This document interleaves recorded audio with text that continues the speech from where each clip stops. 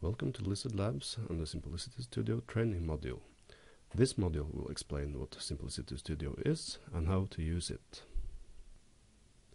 This is Simplicity Studio, a hub for everything EFM32 related. Here, reference manuals, datasheets and API documentation are only a few clicks away. Start Simplicity Studio by clicking the icon on the desktop. When you start Simplicity Studio, you will find the product selector on the left-hand side. The product selector is used to select a specific Energy Micro device. If you know the part number of the device you want to examine, you can select this device directly by typing in the part number. If you are not sure about the part number, you can press this green button to open a graphical interface where you can select a device based on your application requirements. When a device is selected, many of the buttons in Simplicity Studio change meaning and will direct you to information about the device you just selected. For instance, if I'm working with the Giant Gecko starter kit, I know that the MCU on board is the Giant Gecko 990, so I can just type in GG990 and I will get a selection of the devices which matches this partial product number. Now I have selected the Giant Gecko EFM32 GG990F1024. On the top row, you find buttons that open the different Energy Micro software tools. The Energy Aware Commander is used together with Energy Micro kits. It can read out information of the kit itself, the MCU that is on board the kit, and it can control the J-Link debugger included on the kit. The Energy Aware Designer is a pin planner for Energy Micro devices.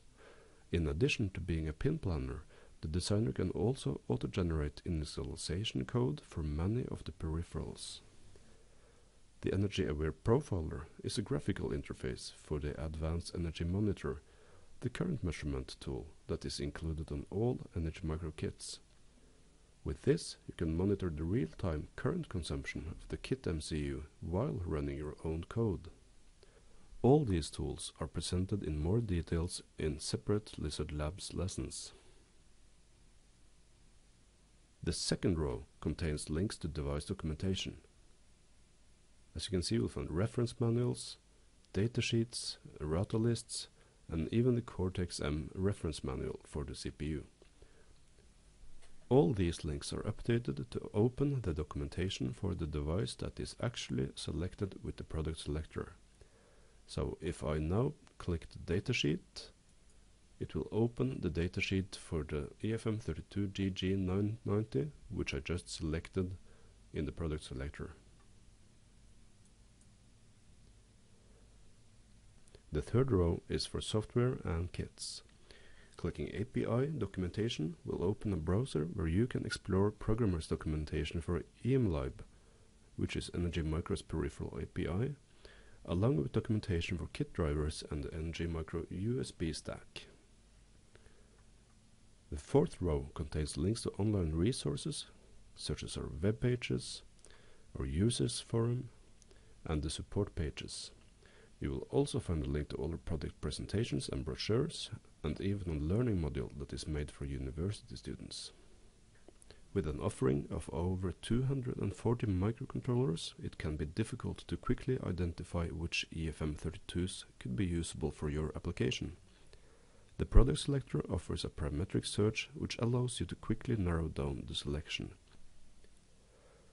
The product selector is opened by clicking the green button next to the search field in the top left corner of Simplicity Studio.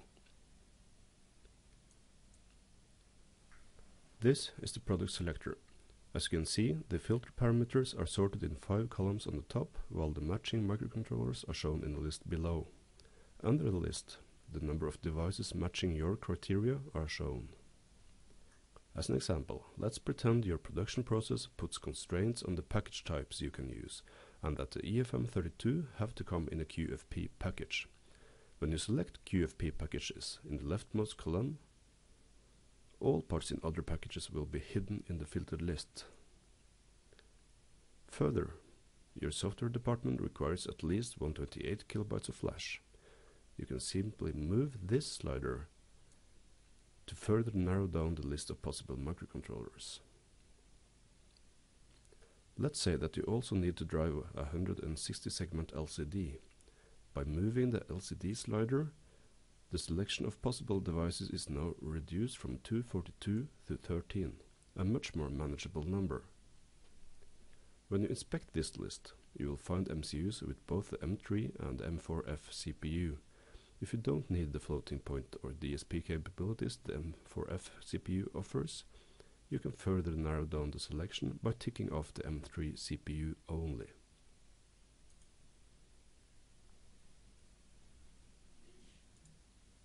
Simplicity Studio can be downloaded for free directly from the Energy Micro website, energymicro.com.